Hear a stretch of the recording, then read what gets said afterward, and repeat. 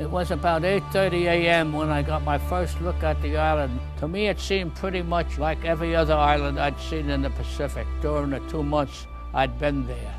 White sand beaches framed by clusters of dark green palm trees. But this was different, and every one of us knew it. Just for the record, it was called Guadalcanal. A group of us down on Garrison Beach just decided things were pretty rough then, as far as work and money goes. And so we all decided we'd join the Army. So we got on a train, got over to New York, to the Army office. The Army office was closed, so we all went up to the Navy building at 90 Church Street. We all got off the elevator, went into a Marine office. And when I went into the Marine office, somebody said Semper Fidelis. I thought they said $75.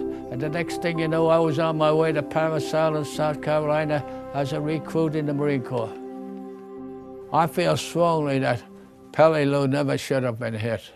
The worst part is, seeing dead Marines. I didn't like that at all. It was terrible.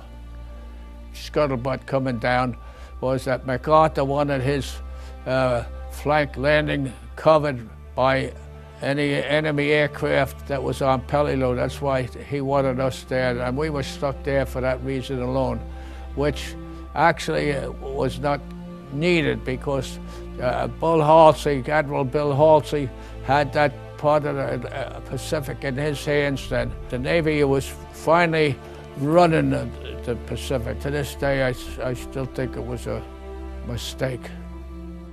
As far as the greatest generation is concerned, that's what we were called, the Army and Navy and Army Air Corps and Marines were the greatest generation.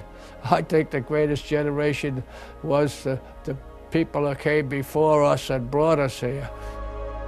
No, I really don't think I was a hero on any island.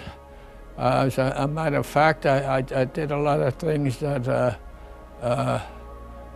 were just my job. There might have been, some shooting going on and all, but it was my job, and I didn't consider myself a hero for going through any of that shooting or anything, because I had to. I was supposed to.